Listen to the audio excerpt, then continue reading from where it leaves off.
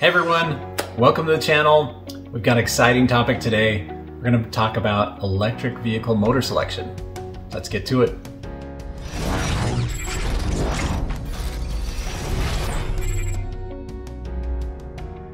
So today we're going to go through some of the things that I think about when I'm selecting a motor. So for motor application, you're really looking for the amount of power that it has for what you're needing it to do. So for my video today, we're talking about moving a car. So lots of weight, you're looking to kind of travel at speed and accelerate.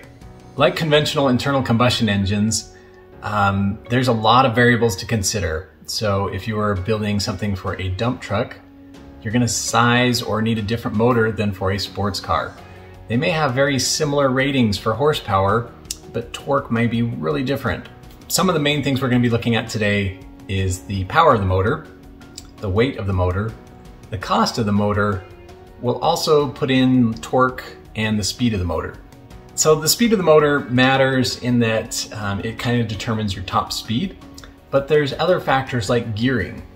The average car has a 2-foot diameter tire, and at 60 miles per hour, that's traveling around 840 revolutions per minute. So 840 RPM.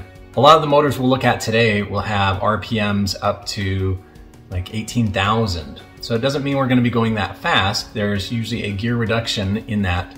And the gear reduction affects the torque. So again, you can imagine there's lots of different variables, but we're going to go ahead and start looking at some of these motors. Okay, today we are going to talk about motor selection. And I realized as I was doing this that, so this will be good for anybody that's looking to go through this process. So the motors I did research on were basically motors that I knew of and motors that people suggested I research for my last video. So I'm going to kind of go from, I'll call it low to high as far as kind of horsepower, kilowatt ratings, and so on. So first up was net gain motors. Somebody suggested I do a Warp 9. This is a challenging one because I've looked at the specs on multiple different websites and they all say about 32 horsepower at 165 pounds of weight. This, I know people have built very quick cars with this sort of setup. I don't have any specifications that say otherwise. So this one will be kind of a hard one to determine how good it is because it says it's just 32 horsepower. Again, looks like you can pick one up here for about 2,000 bucks. So here we have the Nissan Leaf. It is 80 kilowatts or about 107 horsepower. I was able to find one on eBay for about 700 bucks. There's another one here for 900,000. So again, I think they're available. And so what I'm doing is I'm just kind of keeping track in a chart here. I'm going to keep track of the kind of power output as well as the weight and the cost. The weight I found for the Nissan Leaf motor was 280 pounds. So next up, someone suggested I look up YASA.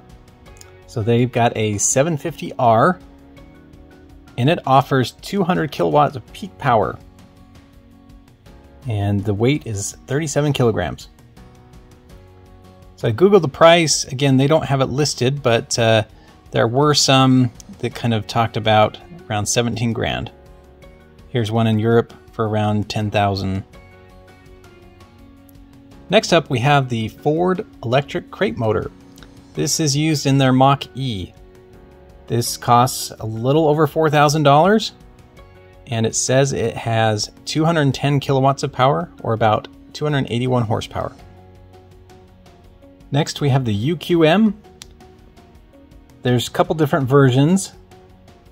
Around $6,000 is the price. And this one says it has a maximum continuous power of 220 kilowatts.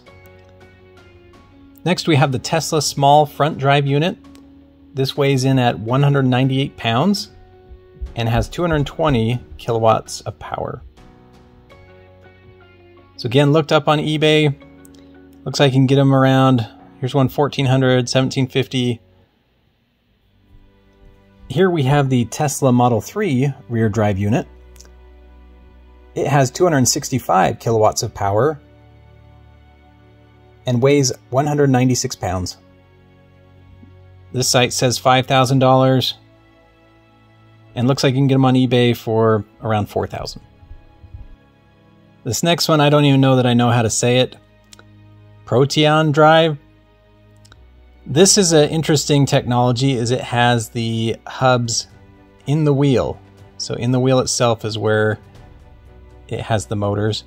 And so you could do 4 motors or 2 motors. Anyway, so each motor has 60 kilowatts of power. Again, wanting 4-wheel drive, that would be 320 kilowatts. Each motor weighs in at 36 kilograms for a total weight of 144 kilograms. Here is the MRAX 348. So at first I thought it was only an 800 volt system. It does look like right here they offer a 420 volt system. Peak power is 380 kilowatts. The weight is around 42 kilograms. Again, they didn't offer a price on their website. So there's one price here that says $59,000, but somebody on a website said it should be around $11,000. So that's what I'm going to put. And last but not least, we've got the Tesla rear drive unit. So they have several variants. They've got the performance variant. This right here is just the, I'll call it the standard. 400 kilowatts of power, coming in at around 290 pounds or 132 kilograms. And if you would like, you can pick them up on eBay for around $3,000. All right, I threw all those into a table real quick so you guys can take a look.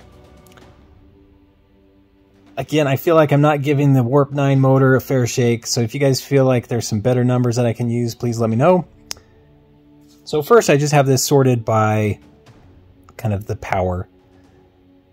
But if you'd like to sort by the price per kilowatt, Shazam! So again, this one will tell you that the Tesla Model S, by far, I shouldn't say by far, but the Tesla Model S has a great price per kilowatt. So if you guys are looking to do conversions, for the money, you'll get a lot of power. Here we are sorting by power to weight ratio. So as you can see, the MRAX has a huge advantage here. Very lightweight, a lot of power. One other thing I didn't really talk about, this is just motors. So obviously you'll need a controller to control the motor. So that wasn't addressed in this video. Maybe I'll cover that one next time. I realize I probably left some key motors off the list, so please put in the comments below what motors you think I should also consider. I'll go through a couple of my closing thoughts. So some of the motors are clearly made for cars. Some of them even come from cars. The nice thing about this is they kind of already have the gearing and things already set for kind of a vehicle. Some of the others have great motor specs, but you'd have to kind of create gearing that would meet what you're looking for. Other things, a lot of the motors you can find used, which means you can get them for relatively inexpensive, where others, I just couldn't find any used, so you'd have to buy new, and they'd be more expensive. For my application, the motors that kind of jump out to me, I've done the Tesla before, so again, I think the learning curve there would be a little less steep. The other thing is they have great power. You can get them for relatively inexpensive. The first build I did a performance version of the rear drive unit of a Tesla Model S. And it's about 475 kilowatts, which is 637 horsepower. And it's just amazing. It's got so much power. I've not even come close to using the full potential yet. For this next build, I really wanted to do an all-wheel drive version, which means I would likely do a motor up front as well as a motor in the rear.